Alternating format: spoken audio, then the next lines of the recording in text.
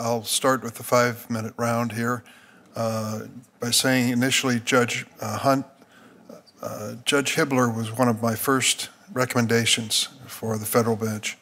He's an extraordinary jurist, an extraordinary person, and I think it'd be a great positive experience to have served as his clerk. Can you give us your own shorthand version of the Hibbler philosophy on judging? Thank you for that question, Senator Durbin. Judge Hibbler was an amazing man who treated all of his law clerks like we were family.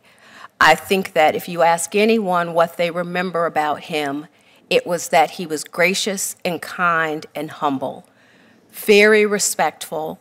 I was fortunate to sit under him and watch the way that he handled himself in the courtroom, that he handled himself at settlement conferences, and really how he treated the litigants who appeared before him.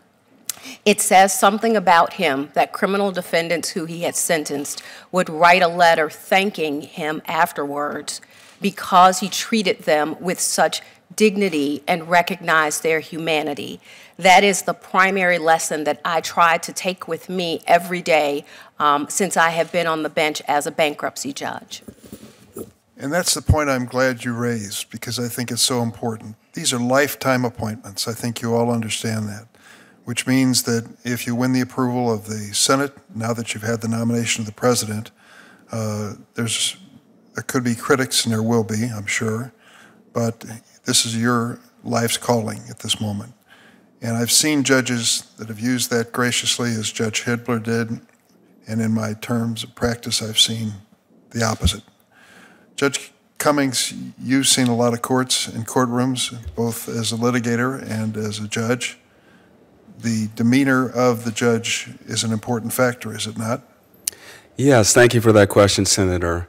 I think the demeanor of a judge is incredibly important. Number one, in terms of treating everyone who comes into that courtroom with respect and dignity, and the parties, the attorneys, and with respect to the attorneys, expecting the best out of them, and showing that by your example of always remaining with a calm demeanor in a professional way and not letting your emotions run away with themselves.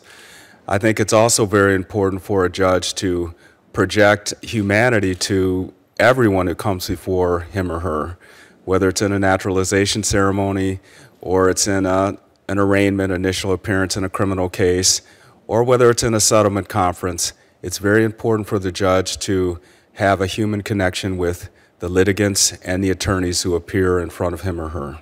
Thank you. Judge Gaston, what's been your experience? My apologies. Thank you, Senator Durbin. I would echo the sentiments of Judge Cummings. I think that it can be easy for us to think of procedural due process as something as a dry academic exercise. But what experience shows us is that when people come to court and feel that they have truly been heard, they are willing to accept the outcome. People don't necessarily expect in every case that they bring to be successful in the outcome, but they do want fairness. They do want a chance to have their day in court, and I think that is fundamental to the rule of law. Judge Hsu, I would like your comments as well, but I certainly am struck by your parents' decision to come to America for the princely sum of $100 a month to go to college. If you would like to comment on your parents or your role as a judge, I'd appreciate it. I'm so grateful to them. I'll leave the judge question because I don't think I could answer it any better than Judge Cummings and Judge Gaston and Judge Hunt just did. I agree with you that demeanor is incredibly important, but I am so grateful for my parents that they, both of them independently, made that huge leap of faith coming to a country they knew nothing about to start essentially a new life. I heard my father recently describe himself to someone as just an ordinary guy, and I had to tell him, you are not an ordinary guy. He accomplished more, at the age of 9 than I can hope to accomplish in my lifetime. That's a great comment. Ms. Almadani, would you like to comment on the judges that you have had an experience in the courtroom with? Thank you for that question, Senator Durbin. I've been very fortunate to appear before many different judges in the Central District of California and in front of the Ninth Circuit Court of Appeals.